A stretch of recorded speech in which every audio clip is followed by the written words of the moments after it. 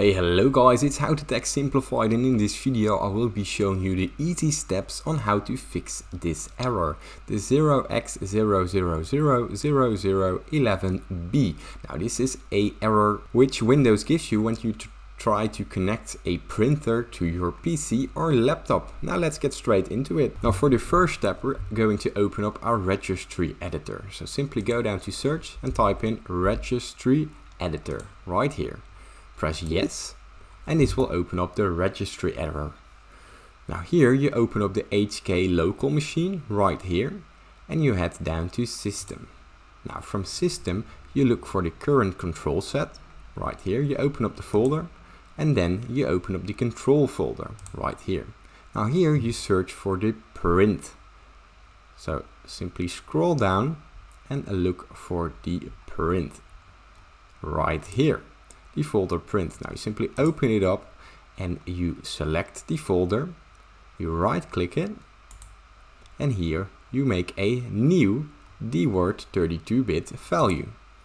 Now it's important to pay close attention to what I'm typing, because it's very important that it's the exact same. So simply type in RPC AUTHNLEVAL PRIVACYENABLED.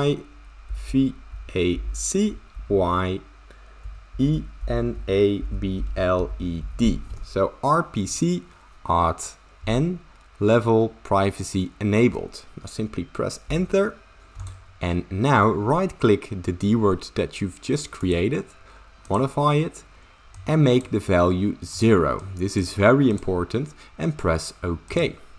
Now let's head to the next step. Now once you made the dword new keypad, simply head down to search one more time, and here you type in services right here. Now this will open up the Windows services, and here you select a random service and press P. Now this will take you to the print spooler.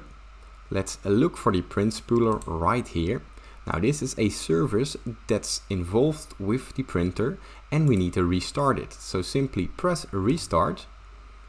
Here the print spooler will be restarted, and now it is running, okay. Now simply close the programs you just opened. Now once you've done all these steps, make sure to plug in your printer right, reinstall it and try it once more. This will probably fix the issue. If this helped you, please leave a like and subscribe for more easy how to tech videos. But most importantly, thank you for watching.